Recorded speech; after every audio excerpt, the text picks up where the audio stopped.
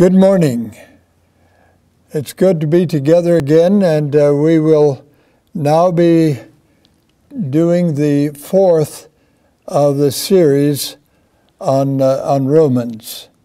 And our subject this morning will be the doctrine of original sin. Before we begin, let us bow and have a word of prayer. Father, you know our needs. You know the truths of your word that you want us to cherish and understand. And I pray this morning that you'll prepare us for an understanding of this issue. In the name of Jesus, amen.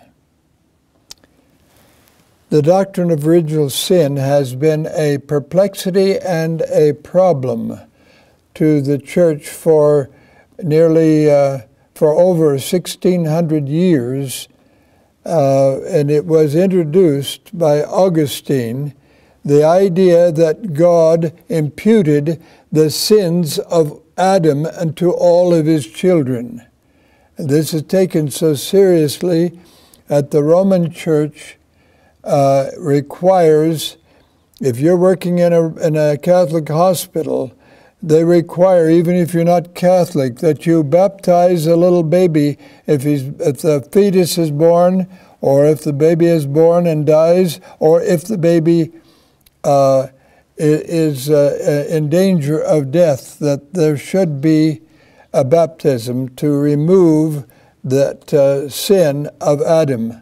This is not according to the Bible, and it is not according to the principles of God's character.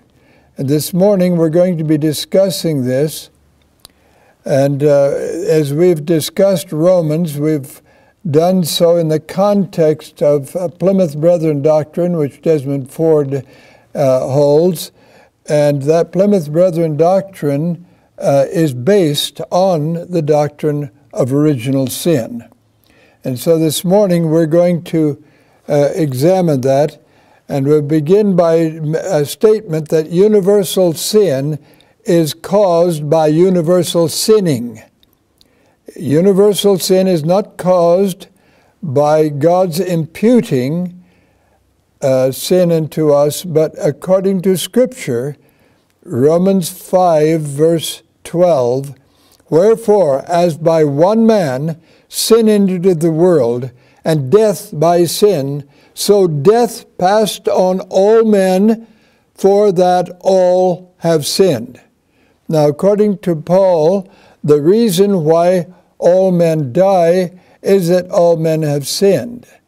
Now, this does not mean that Adam's sin is not impacting us, because it is. The race was cut off from God, but God does not impute sin to man.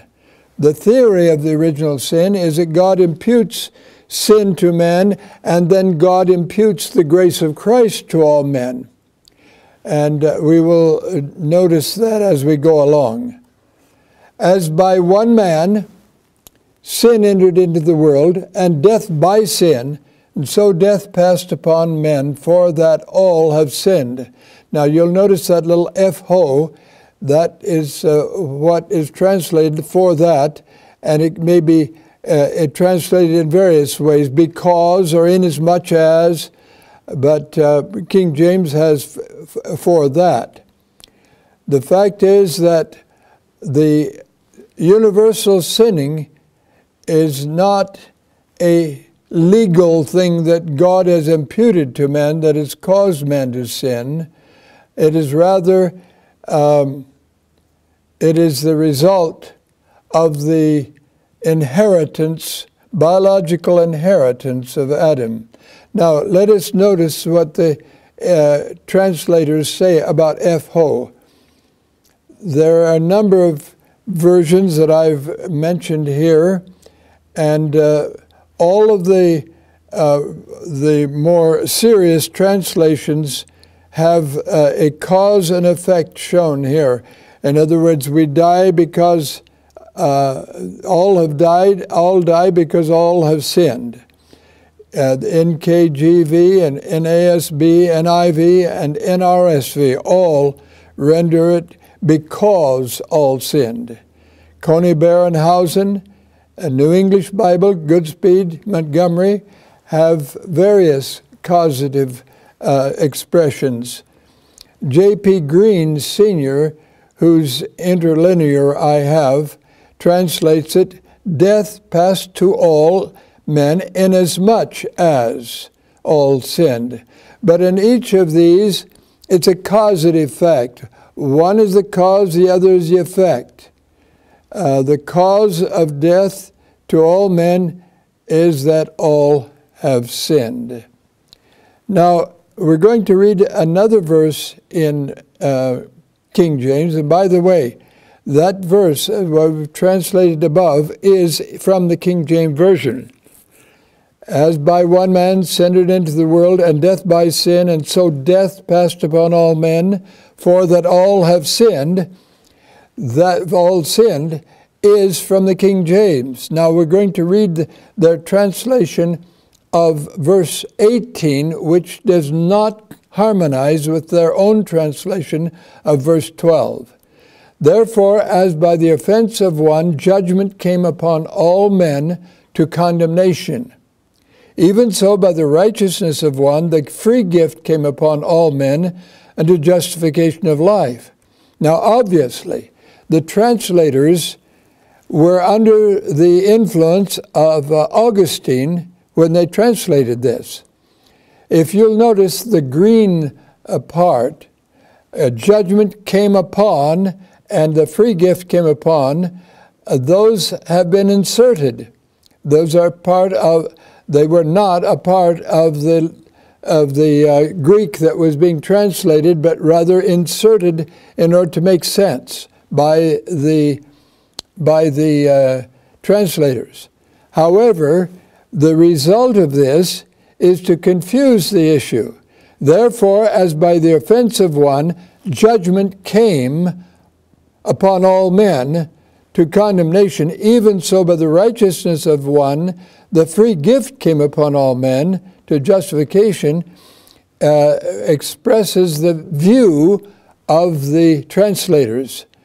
About 30% of all the words in this verse have been added by the King James translators. I know of no passage in Scripture that the translators have taken such freedom to add words to in order to make it fit. The fact is that none of these does Paul have. In fact, Paul does not have any verbs. He uses the preposition eis, a double eis, to have a verbal effect, but he does not give any verbs, and we'll discuss that now.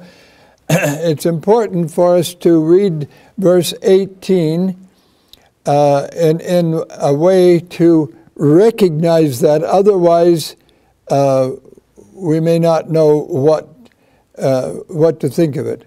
Therefore, as by the offense of one, and then the next word is eis. It doesn't say judgment came upon. It just says, wherefore, therefore, as by the offense of one, eis, all men, eis, to condemnation, too, is eis. It's a translation of eis. And then it says, even so, by the righteousness of one, eis, all men, eis, justification of life. Now, Paul is using expressions that were acceptable in those days. We don't have that kind of expression, but Paul was using the word eis to mean to or toward. Now, let's read it with that in mind. Therefore, as by the offense of one, that offense is eis, toward all men to condemnation. Now, since all men have accepted that one sin and have sinned, all die. But notice the eis takes the place of a verb. There's no verb there.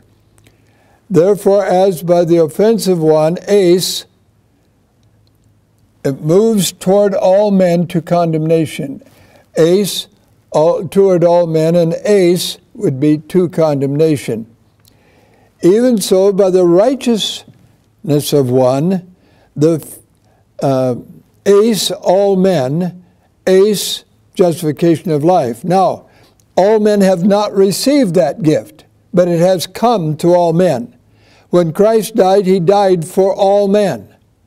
But all men were not justified when he died, but justification was provided for all men, and that justification that was provided for all men moves toward each person individually, and the individual makes a decision as to whether or not to receive that justification or not, whether to confess his sins and to receive the righteousness of Christ. Now, we'll read this as it is without the extra words. Therefore, as by the offense of one, ace all men. Ace, condemnation. In other words, the offense moved toward all men, and the purpose of that offense was to infect them and cause them to die. The result is condemnation. Even so, by the righteousness of one, ace, that righteousness moves toward all men for the purpose of justifying them. Ace, to justify them. Now, the fact is that everyone has received sin, therefore is under the death penalty, but not everyone receives the justification of life. I'm going to read this now from the King James, and then from the Green's translation, and then from King James. So then, as through one offense, and Green has in parenthesis, it was toward all men to condemnation, and that too is ace condemnation. So also by one accomplished righteousness toward all men to justification of life. And that last to justification is ace justification. Therefore, as King James says, therefore as the offense of one, judgment came upon all men to condemnation. Well, the fact is that judgment does come upon all men because all have sinned. Then it says, even so, by the righteousness of one, the free gift came upon all men unto justification of life. Nothing is said in that passage about a free gift coming upon all men. But what it does say is that the righteousness of Christ is moved toward everyone who must receive it by faith. And that nothing is said in this passage about faith, but all the way through Romans it keeps talking about justification by faith. So universal justification is a product of the doctrine of original sin. And while Des Ford and Plymouth Brethren teach from this passage the doctrine of original sin, the actual fact is Paul is talking about governments in conflict. And we will now notice that. The transfer in these passages is a transfer from the reign of sin to the reign of righteousness for all, Jews and Gentiles, who receive the gift of righteousness. And this is very clear in verse 17 and also throughout. But death reigned from Adam until Moses, even on those who had not sinned in the likeness of Adam's transgression, who is a type of the coming one. For if the offense of one, if by the offense of one, death reigned by one, notice the kingdoms in conflict here. If by the offense of the one death reigned by the one, much more those who are receiving the abundance of grace and the gift of righteousness shall rule in life. Please notice This is not talking about what happened in 31 AD. It's not talking about a universal justification. It's talking about an individual justification that takes place now. Much more those who are, and we could put the word now in there, but we're now receiving the abundance of grace and the gift of righteousness shall rule. Those who are receiving this will rule. But notice there are two rules. Death reigned, that's a ruling. That's a death reigned, and then grace is to reign. And notice the gift of righteousness shall rule. Whereas sin reigned with death as a result, now the gift of righteousness permits us to look forward to the rule in the future. Shall rule in life by one, Jesus Christ. So then, as through the one offense, it was accomplished, it was toward all men to condemnation, and this is from Green, so also by one accomplished righteousness toward all men to justification of life.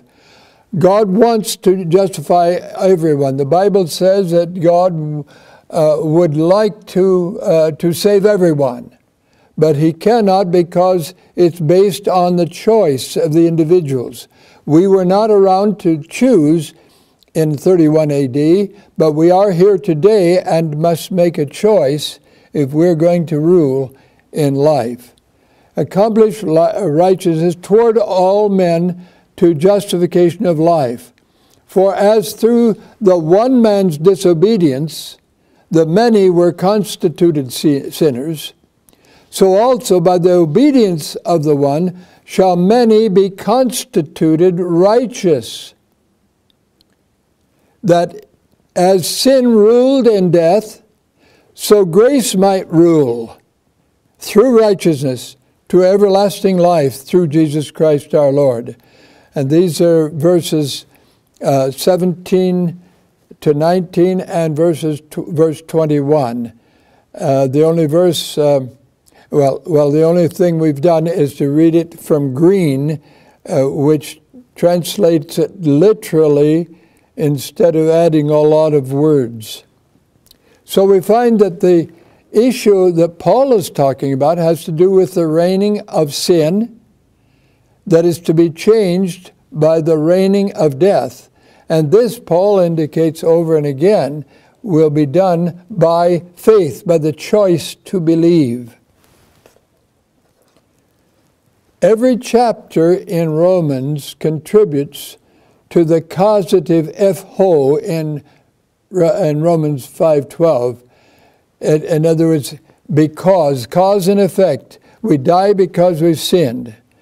A universal reign of sin and death results from natural man's universal bondage to sin. And that is through his own enslaved will. So something must happen to change us from the government of sin to the government of righteousness. And that something has to do with the connection of our will and Christ's grace. We choose his grace.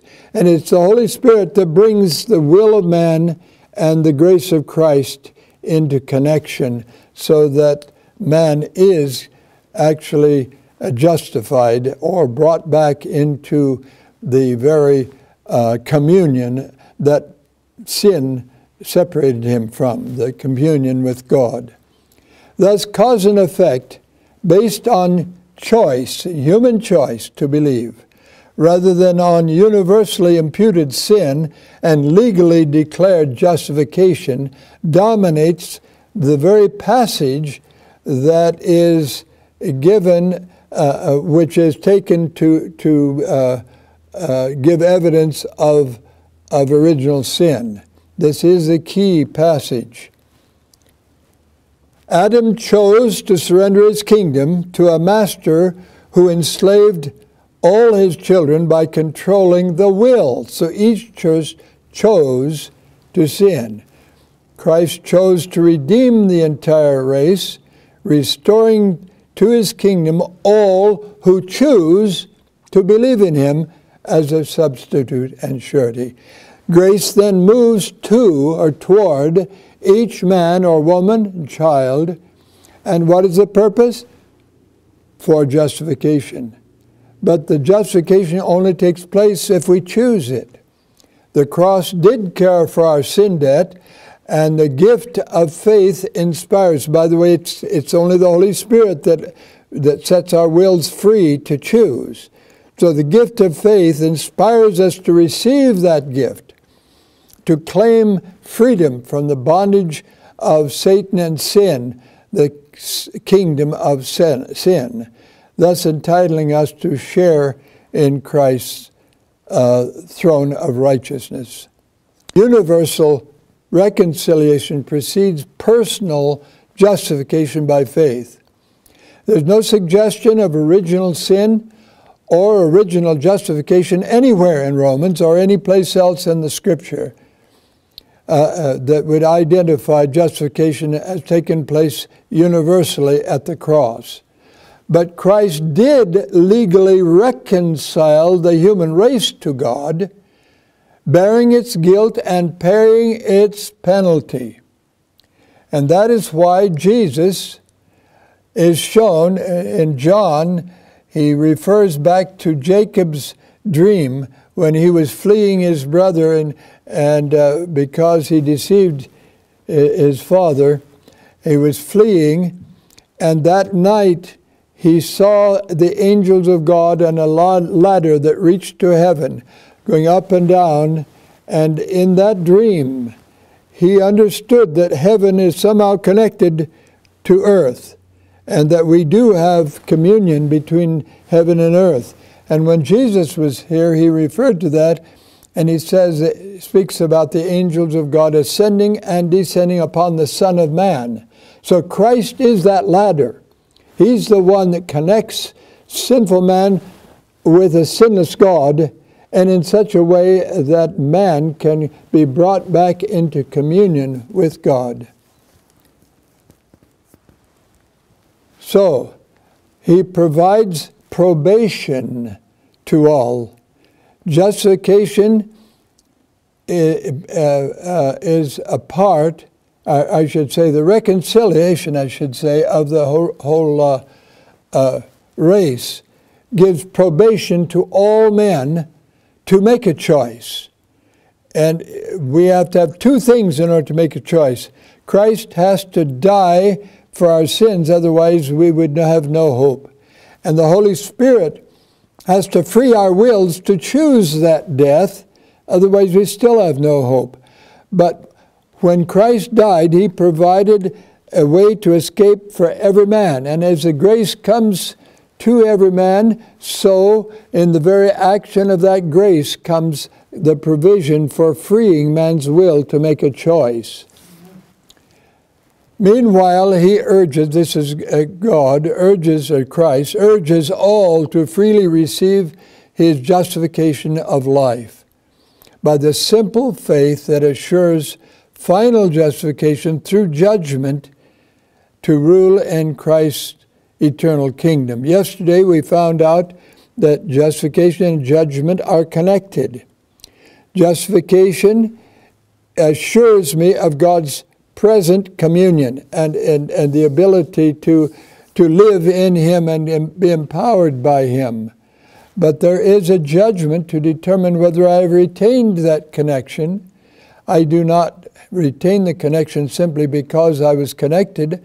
I do by daily exercising my decision, my choice, when I have choices between good and evil.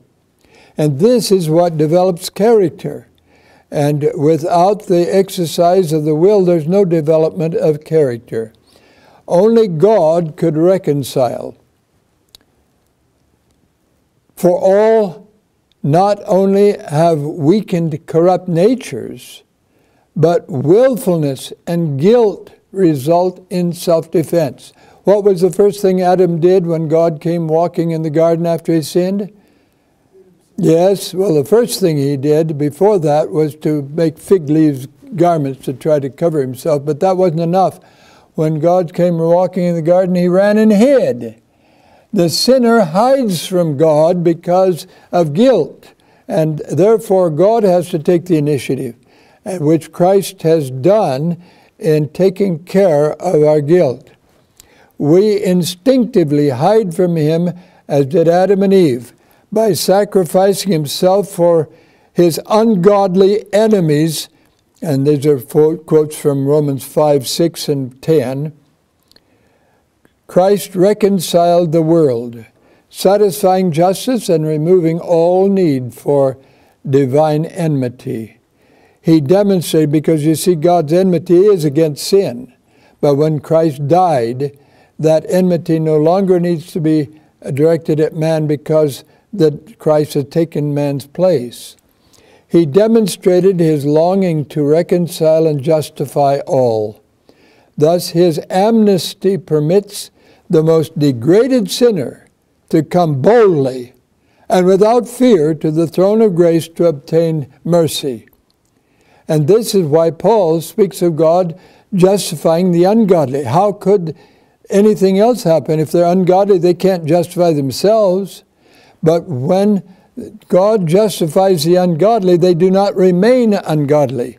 And this is the important thing about justification. It brings us into the very presence of God, who through the Holy Spirit gives us a new life and new habits and so forth, according to our own will to receive that. Universal corporate reconciliation of the world permitted probationary time for personal reconciliation or justification by faith. Now notice, the reconciliation of the world that took place when Christ died did include all of us, because it took care of all of our sins. But it did not justify us. That justification is by faith in what Christ has done. But it did permit a probationary period for us to make our decision and to become personally reconciled or justified by faith. God was in Christ, Paul says in 2 Corinthians 5:19, reconciling the world. Now, it didn't say the individuals, but the world. The world has been the sin of the world has been covered. Reconciling the world unto himself, not imputing their sins unto them, and has committed to us the word of reconciliation.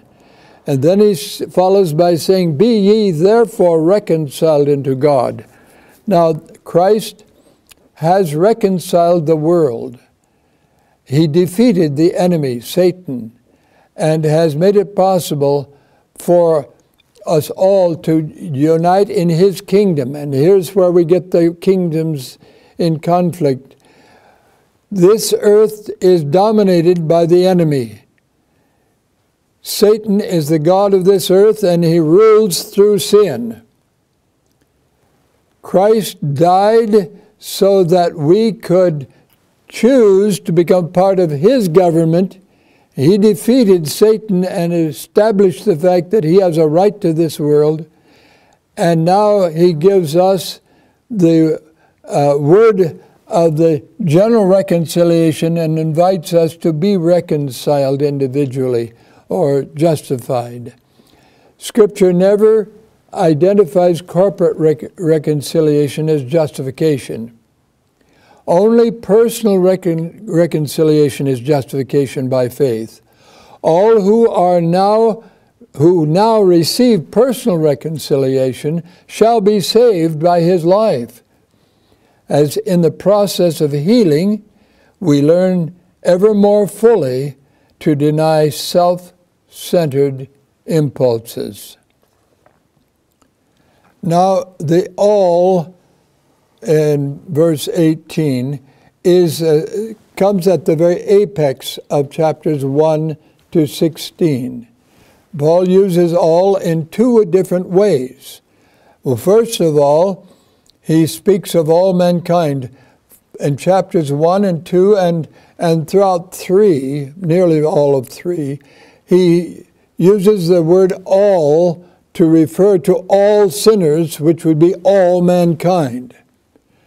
But later in that same chapter, he uses all connected with believe, all who believe. So in one case, it's all who have sinned, which is everyone, universal, and the other is another universal, but it's a sub-universal, all who believe. If you believe, this is what happens. If you don't, you become part of the all who sinned, but not all who received justification. The all sinned in chapter 5:12 is a universal all, for all sinned. And this is implied in chapters 1, 2, and actually most of 3, where it identifies all Gentiles as well as all Jews as having sinned.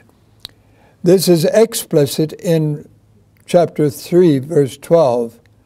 But the all who receive justification of life, which is recorded in chapter 5:18, is introduced in chapter 3:22, and it is limited to the all who believe, which means the Jews and Gentiles with no distinction.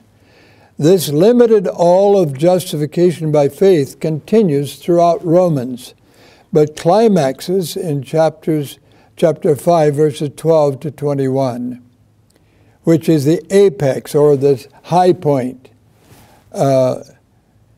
which apex also introduces a governments in conflict theme, which we've spoken about, that climaxes in chapter 8. Both themes, all who believe and governments in conflict, continue, however, to the very end of Romans, and they're very important to understand. So let me just say again that chapter 5 introduces a governments in conflict. So what we're talking about has to do with the fact that justification is a transfer from the government of sin to the government of righteousness, the government of death to the government of eternal life.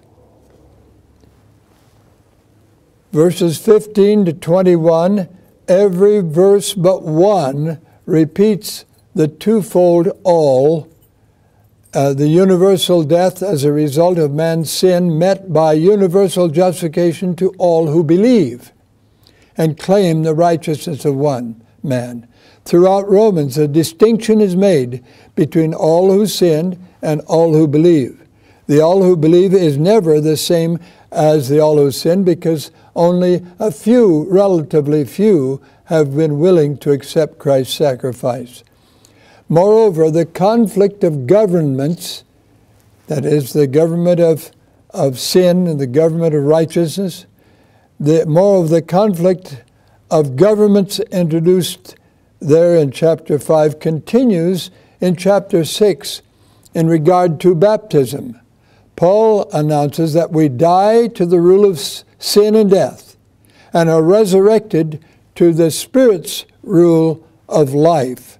And that issue continues through 7 and 8. In chapter 7, it shows that we must continue to die to the flesh, because the flesh, if it rules, that it puts us under the government of sin and of Satan. Otherwise, if we continue to trust, chapter 8 shows us that the Holy Spirit sets us free from the rule of sin and death and gives us a new life.